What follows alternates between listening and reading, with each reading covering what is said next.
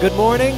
Welcome to New City Church. So glad to see you today. Hope you are doing well wherever you are. Let's worship together. You can rejoice with us, sing.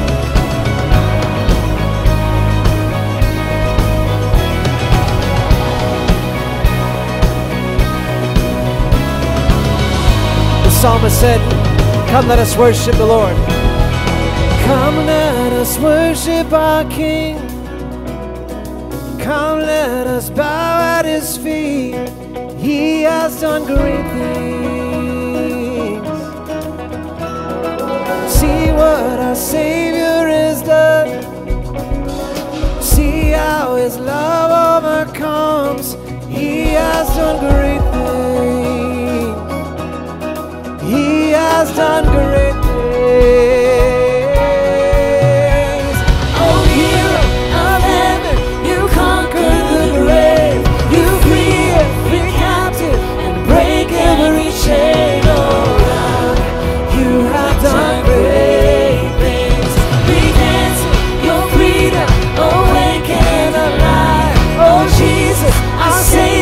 Your name lifted high, oh God, you have done great things.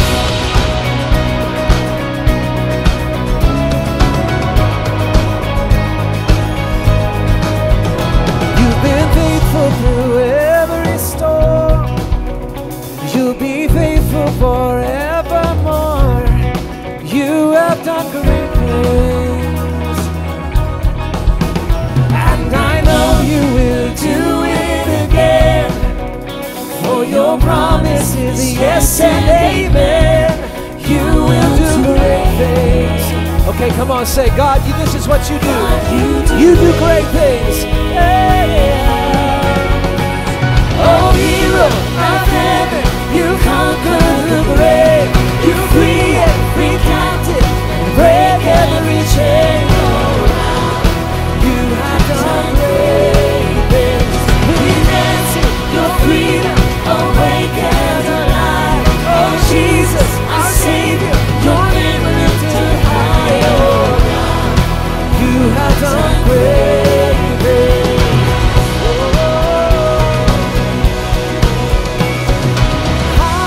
hallelujah, God, you're above it all. Hallelujah, God, unshakable. Hallelujah, God. You've done great things. You've done great things. Come on, say this. Say hallelujah, God, above it all. Hallelujah, God, you're unshakable. Hallelujah, you have done great things. You've done great things. Oh, hero of heaven, you conquer the grave. You free every captive, break every chain. Oh God, you have done great things. We dance in your freedom, awake and alive. Oh Jesus, our Savior, your name lifted high. Oh God, you have done great things. Yes, you have done great things. Oh God, you do great.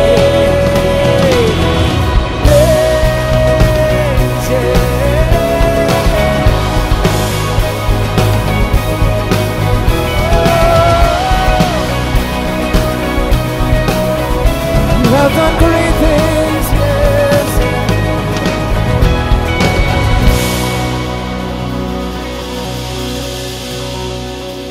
Praise the Lord. Welcome home to New City Church. I'm Michelle, and I'm your host for today. If you're new to New City Church, we want you to feel at home. If you have questions or prayer requests, people are available to chat with you on whatever platform you're watching. You can also reach out by texting us at the number below. Our goal is to help you know God, find freedom, discover purpose, and make a difference. So wherever you're at in that journey, we are excited to walk with you. You can always find more teaching, information, and ways to connect with New City at our website, newcity.life. And if you take a few seconds to like, share, and subscribe to New City content, you'll make it easier for you and others to find us. Last week at New City, we said that whatever we are worried about, God is already working on. This is great news, and it's why we can worship God with our whole hearts, even in difficult times. Whatever challenges, disappointments, or uncertainties that you're facing today, God's purposes and plan for your life is secure. So for a few more minutes together, let's set aside our anxieties and concerns, and let's rejoice in God's overruling grace that is at work in every one of us. God bless you as you worship today. That's right. We're grateful today for His love. The Bible says that there is no beginning or end to that love, and so we are grateful today. We can sing about it. We can rejoice in it. We can be secure in it today because it didn't depend on us in the first place. So let's sing it together. Your love's so great. Your love's so great. Jesus in all things. I've seen a glimpse of your heart. Million years, still I'll be singing. How can I praise you enough? How can I praise you enough? Now sing it with me. You are the Lord. You are the Lord Almighty. I'm shining all the stars in glory. Your love is like the wildest ocean. Oh, nothing else compares.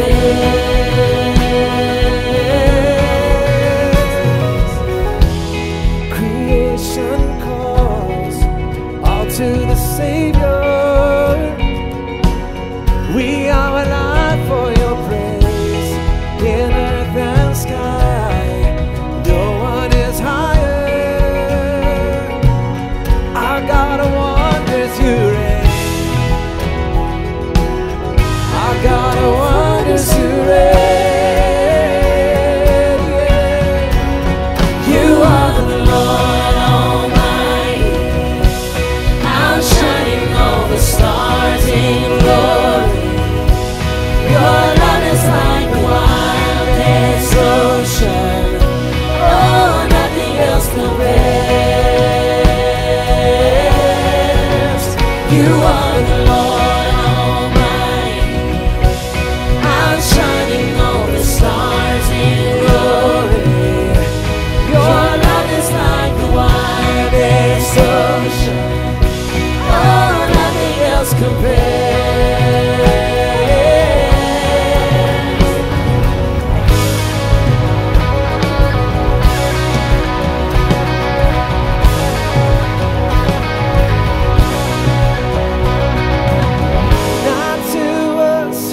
To your name we lift up, oh praise. Not to us, but to your name we lift up, oh praise. Sing that. Not to us, not to us, but to your name we lift up, oh praise. Not to us, not to us, but to your name we lift up all praise. You are the Lord Almighty, outshining all the stars in glory. Your love is like the wildest ocean. Oh, nothing else compares. You are the Lord Almighty, outshining all the stars in glory. Your love is like the wildest ocean, yes. Oh, nothing else compares. So we say not to us, but to your name we lift up, oh praise. That's what the psalmist said. Not to us, but to your name we lift up. Say it again. For your glory, Lord. Say, not to us, but to your name we lift up. Oh, praise. Not to us, but to your name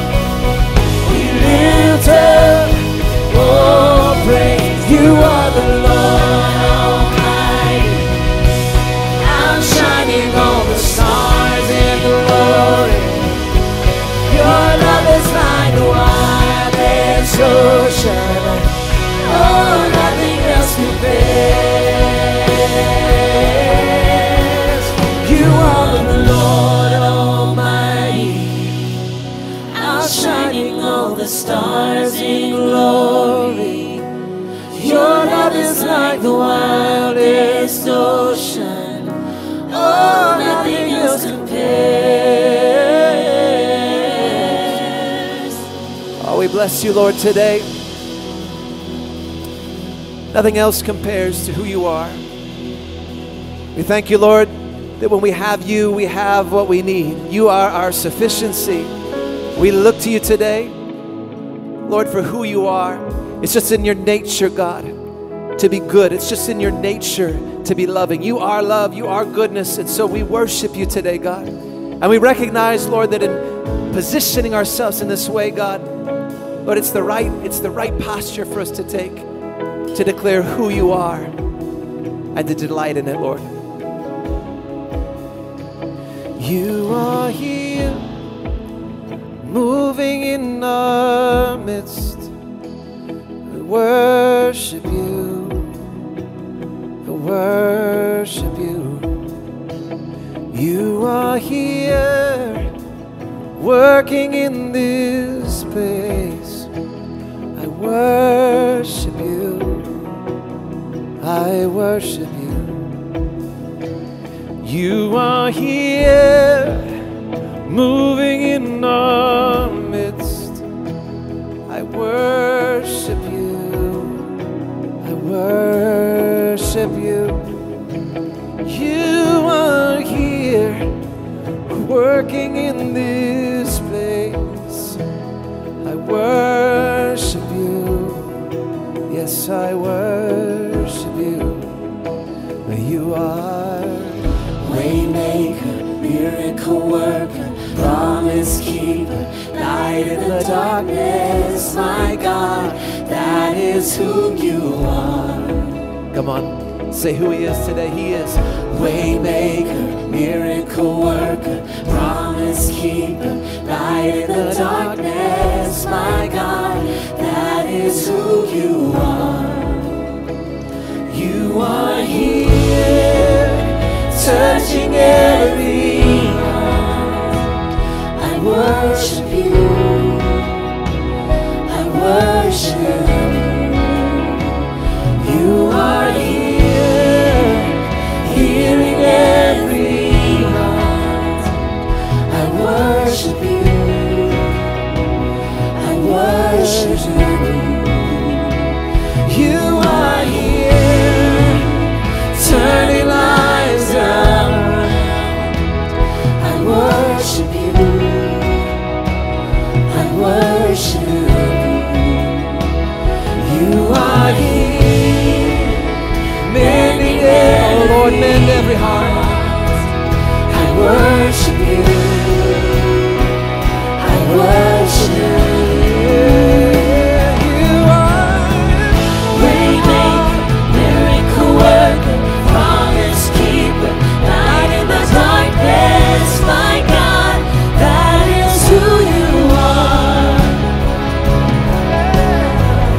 Waymaker, miracle worker, promise keeper, light in the darkness, my God, that is who you are. Say it again. He is the way maker. Waymaker, miracle worker, promise keeper, light in the darkness, my God, that is who you are. Waymaker, miracle worker, promise keeper, light in the darkness, my God, that is who you are. That is who you are. Say it. That is who you are. That is who you are. That is who you are. That is who you are. That is who you are. That is who you are. That is who you are.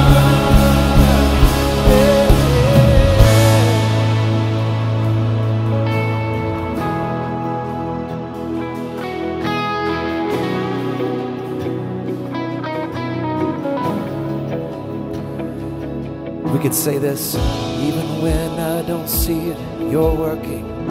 Even when I can't feel it, you're working. You never stop working. You never stop working. Say that. Even when I don't see it, you're working. That's what Ephesians says, When I don't feel it, you're that our God is working furiously You never stop. to bring You his never stop purposes working. You never about stop. in You our never lives, stop in his working. church, in the world. Even when I don't see it, you're working. Even when I don't feel it, you're working. You never stop. You never stop working. You never stop. You Say never it stop again. working. Even when I don't see it, you're working. Even when I don't feel it, you're working. You never stop. You never stop working. You never stop. You never stop working. You are Waymaker, miracle worker, promise keeper, light in the darkness, my God, that is who you are. Waymaker, miracle worker, promise keeper, light in the darkness, my God, that is who you are. This is what matters today. That is who you are. Come on. That is who you are. Take your eyes off of who you are and put them on who he is. You are. That is who you are. That is who you are. That is who you are. That is who you are. That is who you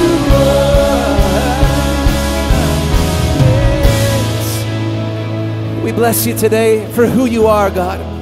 It's not that we're looking to you to do something. Lord, today it's enough for us to acknowledge who you are, because everything you do comes from who you are. You are love. You are goodness. You are waymaker. You are miracle worker, the one who keeps every promise, who is truth. And so we bless you today, and we love you today, God. I pray, God, for every heart that is discouraged, for everybody who be watching today and a part of this service today who would need to be reminded of who you are. God, that you never fail at doing these things because you never change in who you are. So be blessed and be worshiped today, God, we ask. In Jesus' name. And everybody said, amen, amen, and amen. God bless you today. Thank you for worshiping with us today. Hallelujah.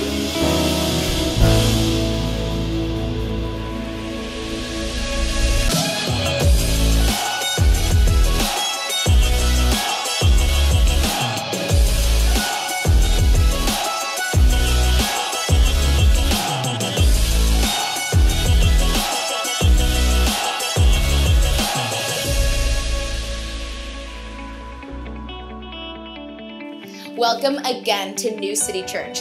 This Wednesday, New City Youth will launch Wednesday nights at Heininger Hall on the campus of North Central College. This is an amazing spot to meet, and it's going to be the perfect setting for junior high and high school students to connect and grow, so spread the word. We have lots of outdoor space for fun and lots of indoor space to social distance, so plan on an awesome time together.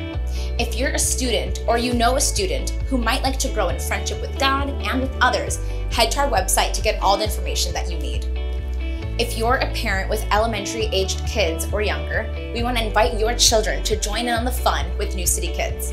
Every weekend, we have something new for our juniors and all-stars, ages 6 and under, as well as for legends, ages 7 through 11.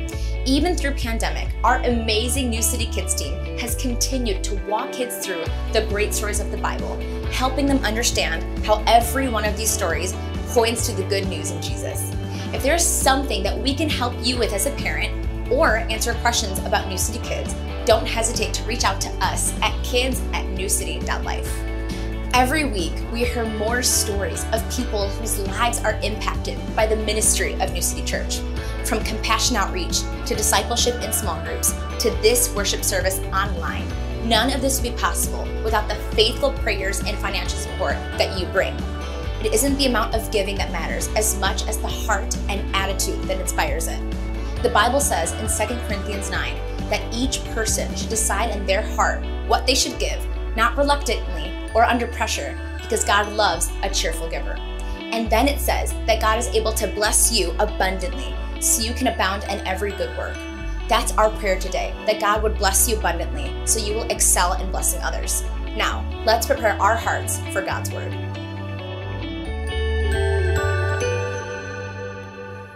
Good morning, everybody, and God bless you. Thank you for being with us at New City. We're really excited. In the midst of this really crazy time, we still see God doing some wonderful things. And so that's really important that we acknowledge that and that we remember that and encourage each other with that. Last week, we had a really neat experience. We had what we called we had a watch party weekend, which we have watch parties going on every weekend in some different locations, different homes, but we actually set aside some venues where we could do that here on the campus of North Central College. And so we had people kind of gathered in some different places. And the general feedback that I got from people was, wow, it was better than I thought. Meaning the experience felt safe and was engaging and was really nice. They kept talking, it's just so nice to be around people. So we're going to do that again. We wanted to do it one weekend and evaluate and see how things were, and it's our plan to kind of get back to that in short order and create some more opportunities for that where we can safely gather, but have some times where we can actually be together worshiping and enjoying not just the sermon content, right, but it's really about the worship together. It's really about the opportunity to encourage each other. And even see, I'll tell you, we had some folks in the auditorium where I was speaking, and it was so nice to be able to see people and to preach to people. And I didn't really know if my jokes were landing because I couldn't really see very well, behind the masks and stuff like that. But I imagined, as I do every week, that I was very hilarious during that time. And so anyway, I'm very excited about that. I'm also pumped about this Wednesday night. We kick off a new season of New City Youth. And while we are there at Heininger Hall on the campus of North Central from 7 to 8:30, the pre-party begins at 6. I want to be there. I'm gonna share with the kids this Wednesday night, and it's just going to be, we have a new home week in and week out for New City Youth, which is really fun on Wednesday nights. And then I have a very exciting announcement today. Most of you will know Pastor Jovan Ramos. He has been our guest several times here as a speaker, but Pastor Jovan and Amy Ramos and their family have accepted our invitation to come on staff and to be a part of our pastoral team here at New City, and so we are really excited. What a lovely family. They're three beautiful kids, Charlotte, Benjamin, and Cameron. They're going to be moving up here in next month sometime, and so we are very excited about that. Pastor Jovan, is a great speaker, great communicator. But what you haven't had a chance to see is what a phenomenal leader he is. And it's very exciting for me to be able to have them be a part of our team. And so, man, we're excited to announce that and really looking forward to getting them started here and you getting to know them better. We are in the final week of this series, Dear Church, and I'm going to bring the word today from the last chapter of Philippians. Last week, we talked about the beginning of chapter 4. This week, we're talking about the end of chapter 4. So if you have your Bibles and you want to turn to Philippians chapter 4, you can do that. Or if you're a regular with us, you know that you can just cheat and look at the screen. All right? So that's what we're going to do. The Apostle Paul says this: I rejoiced greatly in the Lord that at last you renewed your concern for me. Indeed, you were concerned, but you had no opportunity to show it. I'm not saying this because I'm in need, for I have learned to be content in whatever the circumstances. I know what it is to be in need, and I know what it is to have plenty. I've learned the secret of being content in any and every situation, whether well-fed or hungry, whether living in plenty or in want. I can do all this through him who gives me strength.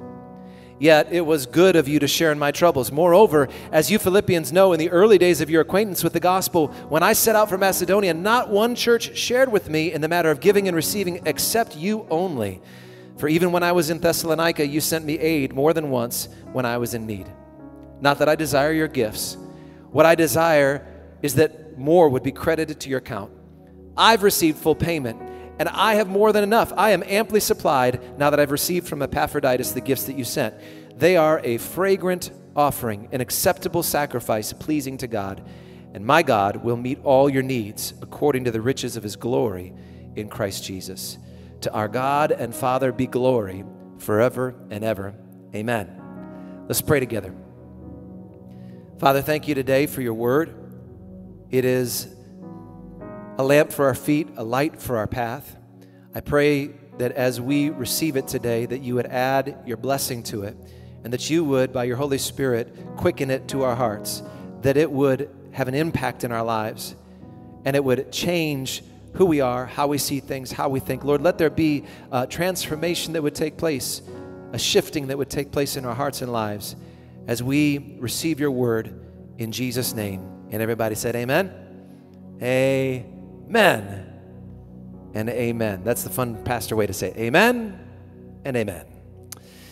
Jesse and I got away for a few days this past week to celebrate our 5-year anniversary. We got married in Colorado, and so we thought it would be great to go back to Colorado and spend some time there. And so we did that. We were in now summertime in Colorado. There's not. We stayed at a ski place on purpose because it's cheap and it was empty. And so, but when you're there, the thing that you do is you just go hiking, right? And I like hiking and I enjoy it. It's basically, you take a walk around in the woods and, it's refreshing, and we were at altitude, pretty high altitude. And so it was fun. But what I was really questioning though were the people that were, as we were hiking, occasionally you'll be hiking around a park or something, and you'll see people kind of hiking past you, and they've got like their backpacks on, and it's jammed full of stuff, and they're out there with their tents and things, and I'm thinking, I like the fact that when I walk around in the woods, I'm going to go back to my same bed over here. I don't know why you have to carry your bed somewhere else to go sleep over there. That makes no sense to me at all. It isn't exactly what. Now people are like, "Oh man, you gotta love camping." It's a tradition. Camping is a tradition in my family, and I'm like, camping was a tradition in every family until we invented the house, and then we leveled up and decided, no, hey, let's go ahead and let's build a bathroom here and let's use it, and just kind of come back to that, right? That seems like a great thing to me. But the reason I don't like camping very much is because I get uncomfortable. I had some uncomfortable experiences camping, and being comfortable is a powerful motivator for all of us, I think, right? That's what makes the text that I read to you really stand out, I think, is that the Apostle Paul here in this text is saying, I have found the secret to being content in every situation, whether I am hungry or whether I am well fed, whether I am in plenty or whether I am in want. He says, I have learned how to be content in every situation, which is kind of an amazing thing. What an incredible secret. The good news is that Paul says, I learned it, which means that if he learned it, we can learn it too. Right? There's a guy named David Rubenstein. He's the founder of Carlyle Group. It's one of the most famous and successful private equity firms in the world. Now, I was looking at this recently. I wanted to be up to date. I think that they manage somewhere around $225 billion worth of assets, right? That's a lot of money. And David Rubenstein in particular is worth $3.4 billion on a personal level. And that's an absurd amount of money. Now, when asked in this interview, I was listening to this interview with David Rubenstein, and the interviewer they were kind of going over the course of his career. He was looking back at his success and what he's able to do now. And the interviewer asked him a really interesting question. They said, what would you give now as you are, kind of getting up in years, what would you give, how much would you pay for an additional 1 year of life? Isn't that interesting? Great question. And David Rubenstein's answer was even more telling. He said this, he said, I would give it all up. $3.4 billion, and the interviewer said, really? You're sure you would give it all up? He said, absolutely. I would start all over for 1 more year. I thought, what a fascinating answer. Because it's interesting, we spend our time reaching for hundreds and thousands of dollars, and we really kind of maybe undervalue the time that we're spending sometimes. Maybe we might be paying too much if 1 year is worth $3.4 billion. Now,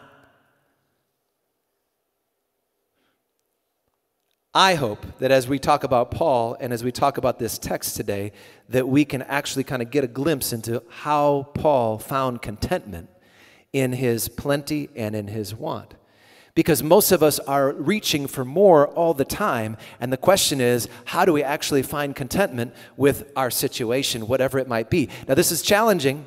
Most people don't, I guarantee that this is not a favorite topic for people for me to preach on, but as I've kind of followed the text and let the book of Philippians speak to us, this is where we're at. It's basically, here we are in the midst of pandemic, here we are in the midst of a difficult season and on so many levels and in so many different ways. So how then can we find contentment right now wherever we are and whatever our situation is. Well, here is the first point for those of you who are taking notes. Number one, the secret to this is in the source. The secret is the source. Paul used a word that the philosophers of his day would have used to talk about when he uses that word contentment in that Greek. And literally the Stoics would have used that word to talk about self-sufficiency. But Paul does this interesting thing, which he frequently does, which is he kind of takes that word and he twists it to create a new meaning out of it, because what he is not talking about, he's not talking about self-sufficiency. He's actually saying, I've learned the secret of being sufficient, being overflowing in my life, but it doesn't come from me. It comes from a different source. The secret is the source. Where does my provision come from, right? Where does my provision come from? That's a simple question to ask. I was at the grocery store this weekend, and there I walked by, and there was a woman who was upset talking to somebody about how she had just lost $200 in cash. $200 in cash. So I stopped, to talk with her a little bit, encouraged her, and then I decided, hey, I'm going to help her out a little bit, and I'm going to give her like $40 in cash. So I gave her $40 in cash, and I never really have cash on me, except for just minutes earlier, I had found $200 in cash walking in the store. And okay, this is not a true story at all, right? But this is basically an illustration to say how a lot of us are. We feel really great, like, oh, wow, I'm gonna help somebody out, or I'm gonna give and be generous and give to God, and I'm gonna give back in this way, and we forget where it came from in the first place. How silly would it be for me to say, oh, here you are, miss, here's $40. I hope don't worry, you don't have to pay me back. When it's clearly obvious that it was hers in the first place. This is what we're talking about when we start talking about the idea of our source. Because so many people, I think, feel like saints almost when they're generous to somebody else and they give and they forget that wasn't theirs in the first place. Right? They say, well, I did, I earned this with my talent, and I earned this with my hard work. And absolutely, I'm not discounting your talents or your hard work, but where did that come from? Where did the opportunities, where did the talent, where did the gifts, where did the intelligence, where did it come from? It all came from the hand of God. He's the source. And so if we want to be content, we need to recognize who our source really is. Some time ago, I was preparing for a sermon series, and as I didn't really this wasn't my idea, but in the end, I ended up reading through everything that Jesus said about money. Because actually, I was looking for the right text that I wanted to preach from, and I was just kind of reading through it. And it ended up I went through everything, and I realized Jesus talks more about money than any other single topic in the Gospels. 16 parables, 16 teachings that Jesus gives that mention money, and many of those are parables. And I realized this, in every one of the stories that Jesus tells about money, it is always the character with which we're supposed to identify is always managing somebody else's money. It's always somebody who's managing resources for somebody else. And clearly, Jesus is trying to make the point as he's teaching that what you and I have in our lives, whatever we have been given, is not actually ours. We are not owners. We are managers, right? We are stewards. We're the ones who are caretakers. And here's the thing. If you're managing somebody else's money, you don't need to feel guilty about the money that you manage. You just need to do it well, right?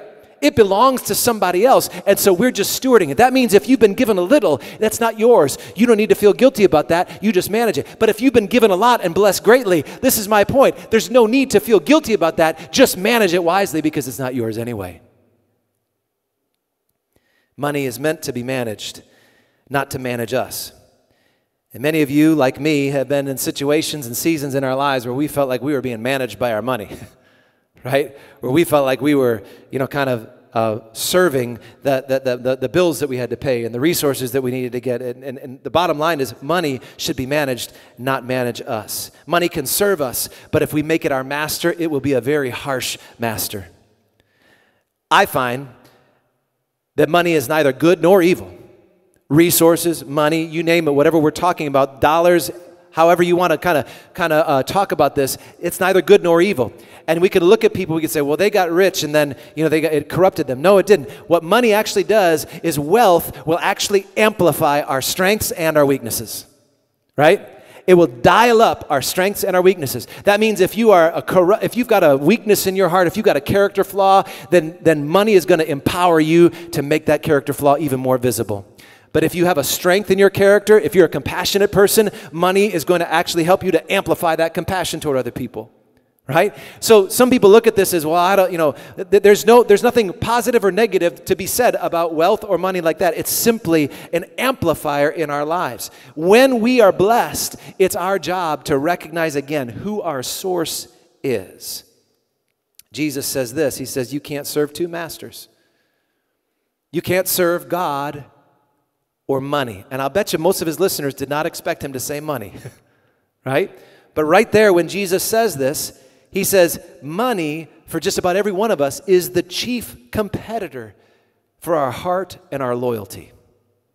Everybody runs the risk of making money their ultimate pursuit or their ultimate concern. And they can do it for the sake of comfort. They can do it for the sake of security. They can do it for all kinds of reasons, but that's the risk we run. And that's why what Paul says in this text is so countercultural, because he says, how do I live then in contentment? He says, I start with recognizing God as my source. Now, the real question of God's authority and his lordship in our lives does not boil down. It doesn't really find expression in our lives when we're in a place where we feel out of control, and maybe where we're not able, where there's a sickness or there's some other issue where we're struggling to make ends meet, or there's uncertainty about our futures. That's not the place where his lordship really matters in our lives. It's the areas where we can control where his lordship finds expression. It's the areas like money and resources and priorities and where we direct the efforts of our lives. That's where his lordship really finds expression. Paul says, I'm happy with a little and I'm happy with a lot. He doesn't seem to be burdened by trying to find just the right amount to have. And I think that Christians sometimes we do that. And it's so interesting because if you're a person who is moving between cultures, you'll see that people's idea about what is just enough is different, right? The idea somehow that we can have just the right amount is not what Paul is saying. He says, I could have a little bit or I could have a lot and I can be content with it. It's like a Goldilocks lie that there is just a right amount to have. And this is what I find. The reason that's a problem is because for most of us, just the right amount is just a little bit more than what we have right now. And for a lot of people, too much is anything more that somebody else has than me. Make sense? I think that's a fallacy, that's a lie that we need to reject, because the Bible is saying, just recognize God as your source. Whatever God has given me, Paul says, I'm going to work with. Because I can be content with a little, I can make that work. He says, or I can be content with a lot, and I can make that work too. So the question really is, who is your source today? That's the real secret. Number 2, the plan is to partner. The gifts that the Philippians had sent to Paul, these offerings that they had brought to Paul to support his ministry, they were the expression of like a long-term commitment and relationship between these two. Paul says, you Philippians were the first to partner with me. And then I love this. He says, not just once, but over and over and over again, you were supporting me. And this is the part that really struck me. I've never thought of this before, but he says, when I set out from Macedonia, you guys were the only ones. And I just thought, man, it must stink to be the other churches who for all of recorded history since that time have now been, remembered as the stingy ones, right? None of them, he says, none of y'all helped me out, but these Philippians, they did. And so he is thanking them. That's what that was the occasion for this letter, to say thank you for their continuing support. This long-term relationship and their support of his ministry and what God had called him to do, he's saying thank you. Now, I want to say again, as a church, we sink or swim based on the faithfulness of God's people. Right? Well, there's no other plan. There's not a plan B. It's just, we literally, and I like that. I mean, I know that in the future and at different times there could be wonderful revenue models that churches may stumble into. There could be, innovations like that. But the bottom line is, I believe that it's God's purpose for us as God's people to support his work and to be generous. That's why I think every dollar that comes in here as a church, every dollar that comes in gets devoted to God's work. And we tithe off of that money. So every dollar that gets given, we actually give 10 cents out of that dollar and set it aside to support ministries outside of New City Church. That's our way of keeping this thing going and of continuing to be a blessing.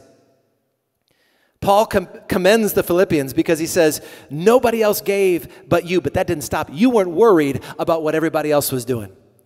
And this isn't in my notes, but I'll just tell you quite honestly, I've been in church long enough, and I've seen how patterns in giving go, and the bottom line is there are people who give, and they give over and over and over again, and then there are people who don't give, and they tend to not give. Right? And it's a good thing, Paul says to the Philippians, I'm glad that you weren't worried about what somebody else was doing. Because the fact that you weren't worried meant that you didn't say, hey, well, they're not pulling their way. This is the bottom line. Paul says, you just worry about you, and that's what you did. And it's the sincere love of the Philippians for the Apostle Paul that made them want to give. They considered it a joy to share with him in the calling God had put on his life. And so not only did they share, in a sense we could call them shareholders in Paul's ministry, in his calling, and even in his troubles. He says, you shared with me in my troubles. You were willing to be there to help bear that burden up. That's pretty awesome. One of our core principles here at New City is this: generosity is our privilege. We say it over and over again. It's more than a saying for us because we really actually believe, I really do believe that we are more blessed when we give than when we get. I really do. I believe that one of the next steps for some people here today, some people watching today, is that as you are growing in your apprenticeship with Jesus, as you are growing as a Jesus follower, one of your next steps is going to be to become a giver. Because giving does this thing where it moves us from being, watch this, it moves us from being a shopper to being a shareholder, right? Because shoppers are really interested in what's the best deal I can get and what's it going to do for me, and it's the expression of a consumer mentality to say I just what can God do for me? And here's what's going to happen as you follow Jesus. There's going to be these challenges that are going to come to your life to say you need to move from being a shopper and a consumer to being a shareholder and an investor in what God is doing in the world today. Generosity is our privilege because we are more blessed when we give than when we get. And Paul says it like this. He says, this really isn't about you guys adding to my account. It isn't what you put into my account. Paul says, what I'm really interested in and what's really happening here is what God is going to add to your account as you give. And that's what I want you to see here. That when we give, what actually happens is our account gets added to. There is a fullness that comes into my life, and I've experienced it as there have been seasons where I have been stretched in my giving, where there have been seasons where I've been stretched in my faith and faithfulness to God. And there has been an incredible blessing that's come my way where my account has been added to as I have given faithfully to the Lord.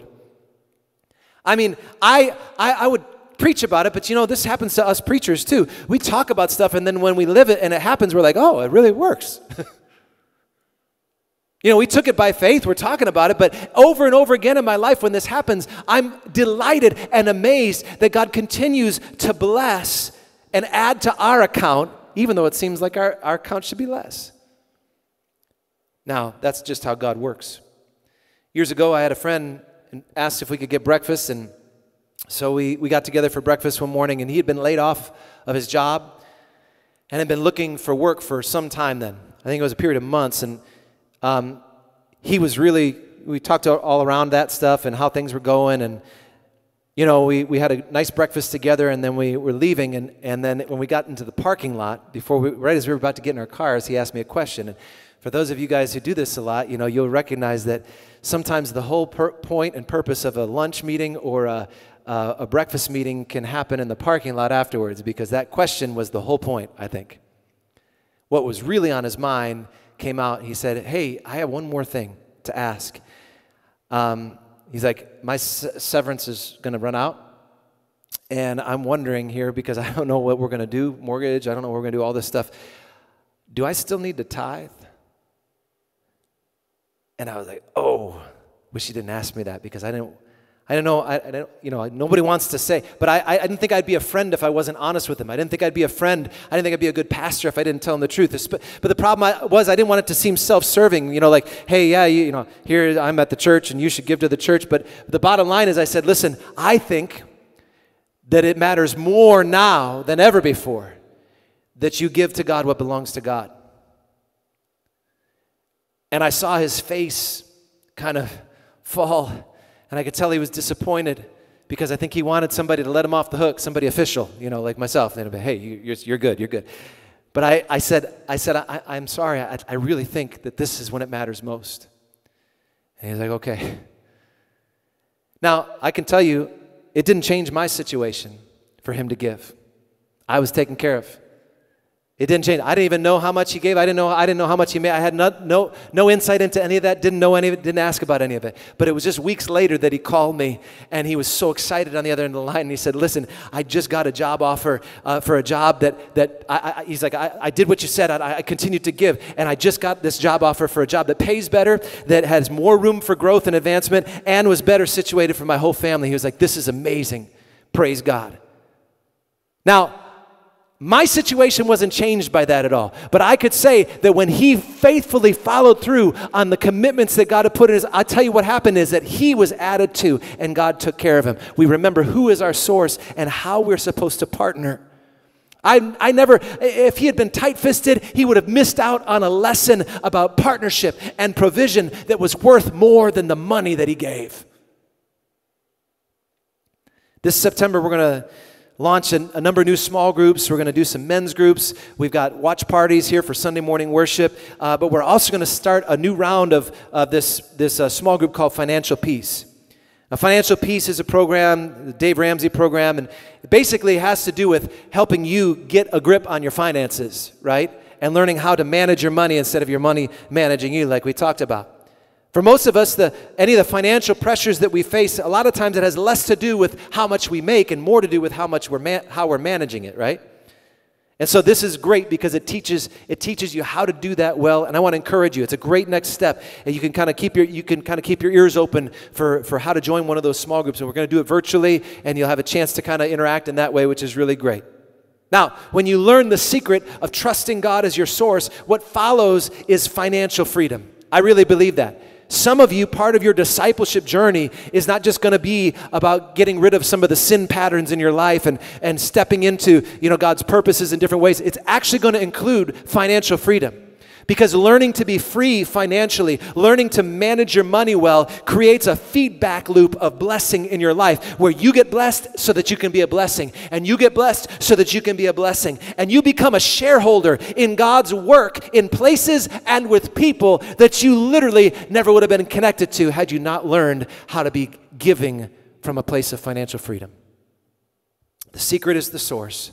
The plan is to partner. And number 3, the goal is God's glory. Paul concludes everything by saying this is all to the glory of the Father. There is, in the Olympics, I think it's the Summer Olympics, there's a sniper competition. And it's ironic, I think, that you have an event like the Olympics that's dedicated to goodwill between nations, and then we say, well, let's see who can shoot something with the rifle this far. This is great, But the idea is that, the sniper competition, these athletes are actually pretty amazing because what they're able to do is when they are aiming, they actually can track their heart rate and slow it down. So it's been shown they actually slow their own heart rate down as they're getting ready to fire, and they will fire between heartbeats because that heartbeat could actually affect their aim. That's incredible, right? Well, this guy named Matthew Emmons was considered the best in the world, and I didn't write it down here, but I think it was early 2000s, one of the Olympic Games in the early 2000s. He was considered the best in the world at the 50-meter 3-target competition. So he had dominated the competition up until that point, and he had his final shot, which was to win the gold medal. And to win the gold, he had already scored well enough to where all he had to do was hit the target. Didn't have to get a bullseye, just had to hit the target anywhere, and he was going to win the gold. And so he did. He drew up his aim. He took his shot. And not only did he hit the target, but he got a bullseye. The problem was he hit the wrong target. It's one of these Olympic legends, one of these stories that's gone down in history, because when he actually drew up to aim for the target, he actually aimed at the wrong target and got no points and did not get the gold medal. And I think, isn't it incredible for us to think that there are people in our lives, there are all kinds of people who are hitting a bullseye in life, but just at the wrong target, right? They're aiming for the wrong thing and they're hitting it great, but they get no points. C.S. Lewis said this: aim at heaven and you'll get earth thrown in. Aim at earth and you'll get neither. Paul said, my secret is that I can do all things through Jesus, who's my source. You Philippians, you're my partners in this. But let's be clear, the real aim here is the glory of God. The real aim here is God's purposes to exalt his name in the earth and to bring redemption to his creation. This is the vision that sustained Paul through every uncertainty and every difficulty in his life. This was the aim that was informing his ambitions, his decisions, his priorities. The glory of God. In Luke 5, there's a story where Peter, James, and John have been fishing all night. They bring their boats in and they're cleaning up their nets and disappointed because they've caught nothing. And Jesus is now at this point where he's kind of against the lake of Gennesaret, and there's these crowds of people pressing against him. So he turns to Peter and he says, Peter, I want to use your boat as a pulpit. So if we could just push out a little bit, I'd appreciate that. And so Peter lets him use his boat. And when Jesus is done teaching, we don't even get the content of his sermon at all. When Jesus is done teaching, he comes back to Peter and he says, Peter, why don't you put out and let your nets down out there and see if you don't catch something. And Peter says, listen, Jesus, you stick to the preaching and I'll stick to the fishing. Because this is his profession. He's like, I know what I'm doing. I've been doing this. And I see that happen in the church all the time. People are like, you know what? I got this thing. I got it. I know what I'm doing here. Well, God, you know, this whole idea of giving the first tenth of what I earn to God, that seems like a little bit extreme. So why don't you let me manage it myself? But this is what was great about what Peter said. Is Peter said, but because you say so, Lord, I'll do it. And so then he and his partners, they put out from the land and they let down their nets. The Bible says that they have such a catch of fish that they have to call in a whole nother boat to help them haul in the nets. And when they get back, you can tell Peter knew what this was, because the Bible says that Peter falls at Jesus' feet and says, away from me, Lord, I'm a sinner. And then Jesus does this thing, which is really awesome. He's so good at doing this with us. Is he doesn't say, yeah, you're right, you're a sinner, Peter. He says, hey, Peter, if you think that catching fish like this was great, follow me and I'll make you a fisher of men. And in one statement, in one invitation, Jesus blows up this small vision that Peter had for his life. I'm just going to take this business, the family business, and we're going to try and make the money that we can, take care of the kids, make sure that we, pass it on to the next generation. Jesus says, you know what, that's good, but I've got something grander. I really believe that part of what many of us need to understand is that God's glory, having an aim for God's glory, opens up our vision to be so much wider, so much grander, so much greater than it would be if we were to simply keep our heads down doing our stuff. We said it last week, if you want peace, don't close your eyes to your problems. If you want peace, open your eyes to God's provision and God's goodness. It's not that our vision is, we're taking it, I can't look at that. It's not that. It's our vision is always too small. Here's the thing. If you don't have a vision for where your resources should go, inevitably, it's going to be your appetites that eat up all your resources. If you don't decide where your resources, your money, your time, your talent, wherever, if you don't know where that should go, then all that's going to happen is your appetites are going to end up consuming all of those resources. Nobody ever says, I really hope my life is just about stuff. It's just that at the end of some people's lives, they realize, all I've really done is accumulate a bunch of stuff. Nobody ever says that that's what they want to do, but they just do it because they didn't have a bigger vision for their life than just stuff. They didn't have a bigger vision for their life than just comfort. They didn't have a bigger vision for their life than just security. And so in the end, it ends up that they live with a small vision. And today I want to challenge you that your next step might be to open your eyes to a grander vision of aiming for God's purposes through you and through others as you participate in what God is doing. And here's the thing, grander visions have greater price tags. Grander visions have greater price tags, but nothing will make you more alive and present in your life than when you decide to follow Jesus in faith and make him your source and partner in what God is doing in the world and aim for God's glory. That's what's going to change your vision.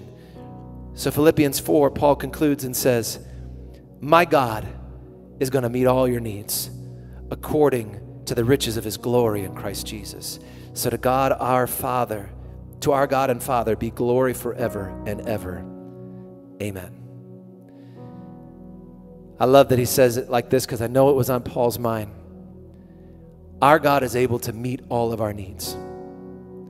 And I know that in this instance, in this context, he's talking about our practical, physical needs. But I know Paul would have seen it this way. The most significant provision that God has made is for forgiveness and grace to our lives. The brokenness and the broken relationship that has come between us and our Heavenly Father because of our sin, because of my sin.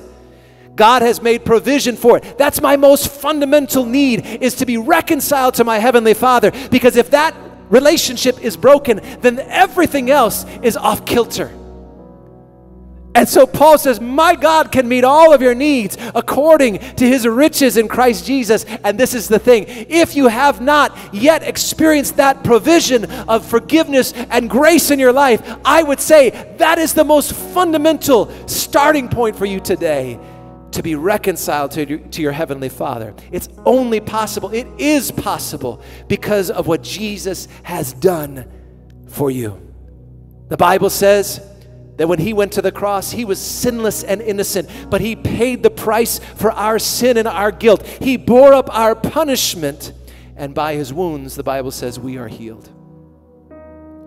If you haven't received that grace today, this is the moment, and I want to encourage you to do that right now. It can happen. We say it's as simple as A, B, C, to admit that you need God's forgiveness, to believe that what Jesus did for you and for me is enough, and then to confess it with your mouth. And I'm going to lead you in a prayer that's going to help you to do that right now. If that's you, I want you to pray this prayer with me right now. Just say, Dear Lord Jesus, I believe you are the Son of God. I believe that on the cross, you took my sin, my guilt, and my shame, and you died for it. You faced hell for me, so I wouldn't have to. You rose from the grave to give me a place in heaven, a purpose on earth, and a relationship with the Father. Today, Lord Jesus, I turn from my sin to be born again. God is my Father. Jesus is my Savior. The Holy Spirit is my helper. And heaven is my home. In Jesus' name I pray. Amen.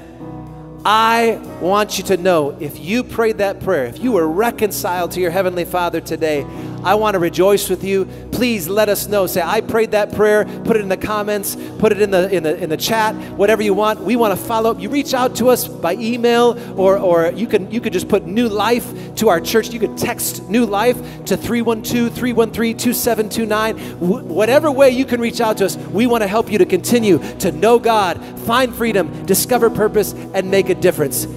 It is my joy today. It's been such a great series. I have been enriched and I have enjoyed studying and preparing for this.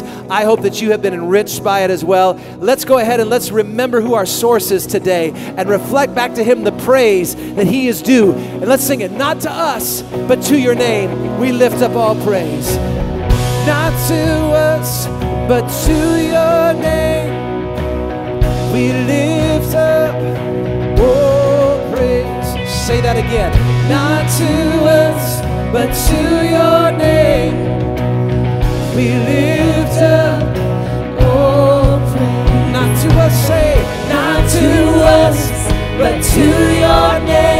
think of your source today. Lift up, oh, praise. Not to us, say, Not to us, but to your name. we lift up. Lift up, Oh, praise. you are the Lord Almighty, outshining all the stars in glory. Your love is like the wildest ocean. Oh, nothing else compares. Yes. One more time, say, You are the Lord Almighty, who knows our needs, outshining all the stars in the riches of his glory in Christ Jesus, Your love is like the wildest his unfailing love. Oh, nothing else compares. God, I pray blessing on your people today. I thank you that you know every one of our needs. Your word says that he who did not spare his own son, but willingly gave him up for us all, how much more will he then graciously give us all things? God, if you have made provision for this costliest of needs in our lives, for that grace and forgiveness that is ours, God, you're going to take care of those whom you redeemed. And so I pray encouragement and blessing on your people. God, you are able to meet all of our needs according to your riches and glory in Christ Jesus.